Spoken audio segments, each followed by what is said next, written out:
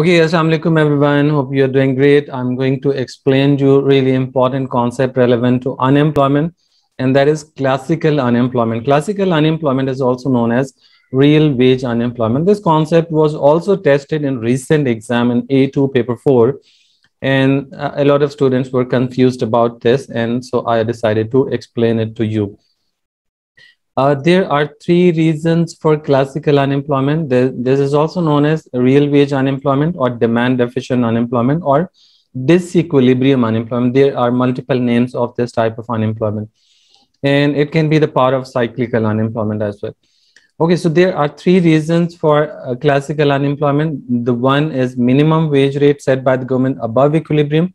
When government sets minimum wage rate above equilibrium, it results in the gap between demand and supply of labor. So there will be extra supply of labor and there will be lesser demand for labor.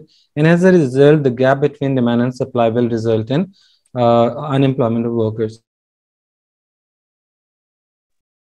Since supply is more than demand, so the workers who are not demanded in the market will face classical unemployment. And the second reason is the minimum wage restricted by the monopoly trade union above the equilibrium wage rate. Equilibrium wage rate is where demand and supply of labor are equal. And if trade union tries to fix the rate above the market clearing wage, then again it will result in will result in classical unemployment or real wage unemployment.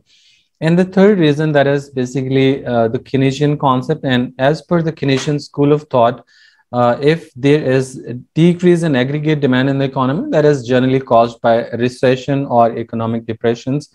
And whenever there is decrease in aggregate demand, this is also known as demand deficient unemployment, and this is also known as sometimes disequilibrium unemployment. And this is the part of cyclical unemployment. Now I'm going to explain you how these three concepts can be elaborated graphically. First of all, I will make a graph for minimum wage rate set by the government. If government sets minimum wage rate above equilibrium, how it will cause unemployment in the economy. So this is quantity of labor.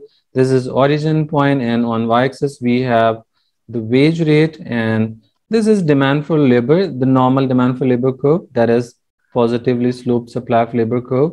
And this is equilibrium point E, and at equilibrium point you can see the wage rate is already W, and quantity of workers employed is Q. We can label it as L, or you can label it as Q as well.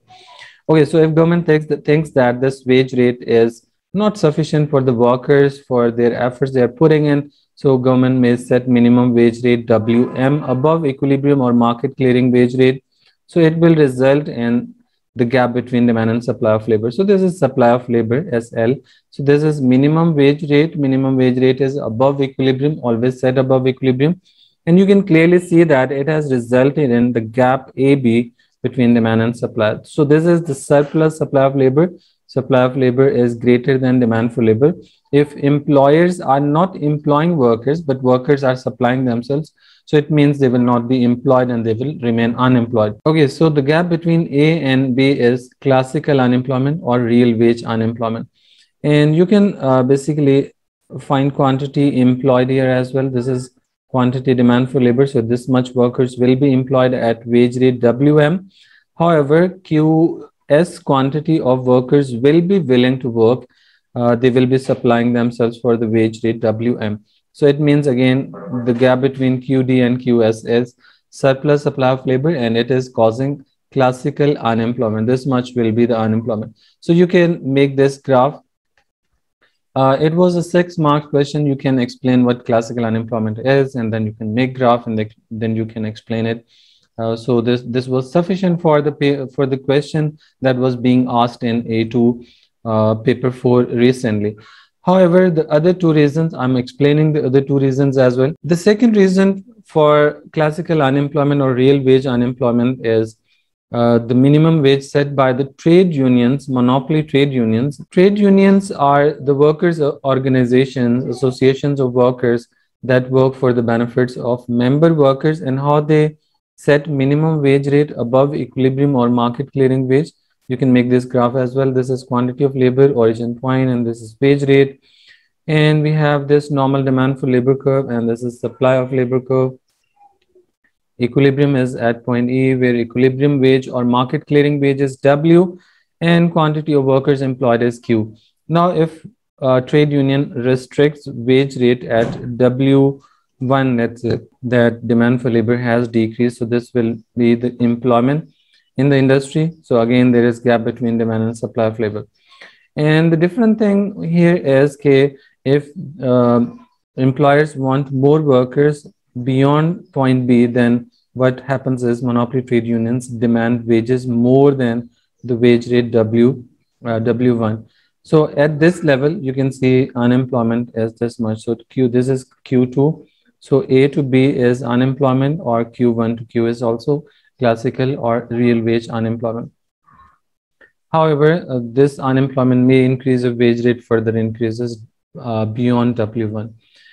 Okay, so this was the second thing. And the third graph that you could have made for this is the Keynesian concept. And as per the Keynesian school of thought, whenever there is decline in aggregate demand in the economy, then definitely there will be a decline in the demand for labor as well. So this is also known as demand deficient unemployment. This is also known as real wage unemployment or disequilibrium unemployment. And the graph for this explanation can be like this. We have quantity of labor on X. This is origin point. And on Y-axis, we have the wage rate. And this is normal demand for labor curve. And this is normal demand for supply of labor curve, and equilibrium is initially at E, where equilibrium wage rate is W and quantity of people employed is Q. Now, if there is decline in aggregate demand in the economy, then definitely this will result in decline in the demand for labor as well. So demand for labor curve shifts inward, that is now DL1, and as a result, you can see that now the equilibrium will move to E1 and wage rate will fall to somewhere at W1 at this point, and unemployment will be this much. New employment will be Q1 at this point. People try to force the wage rate to stay at W, or government forces the employers to pay wage rate W, then what will happen? Equilibrium will not shift from E to E1, rather there will be now a gap between demand and supply of labor. Let's say this is point A. And at this point, now you can see employment will be Q1. So now again, the gap Q and Q1 will be unemployment. And this unemployment is much more than the unemployment that could have been if equilibrium had moved to E1 and wage rate has decreased to W1. What generally happens is, because of decline in aggregate demand in the economy, because of recession or deficiency in the demand for labor is low. However, the people who are still employed, if they force the wage rate to stay at W, then unemployment will be much more than it could have been. If equilibrium had moved from E to E1, then this much people will have been employed and unemployment should have been this much. But now, because workers are forcing the wage rate to, but since in this scenario, workers are forcing their wage rate to stay at W, then it has increased unemployment more than the equilibrium unemployment. This is also known as disequilibrium unemployment, because now there is again disequilibrium in the economy. So in this situation, when there is deficiency in the demand, price level will fall, and when price level fall, we call it deflation. And this is deflation sticky unemployment, because whenever there is deflation in the economy, definitely what happens is real wage of workers increases. But psychologically, what people do is, even though the prices have decreased, they will keep forcing employers to pay wage rate W1. So the real wage will rise because of lower prices and higher wage rate, but it will cause unemployment equal to this much area from A to E, or from Q1 to Q. So this is again called classical unemployment or real wage unemployment. I believe this concept is now much more clear. If you have any confusion, then you may write in the comment box, and I will try to reply you as early as possible. So this is it. Thank you so much. Allah Hafiz.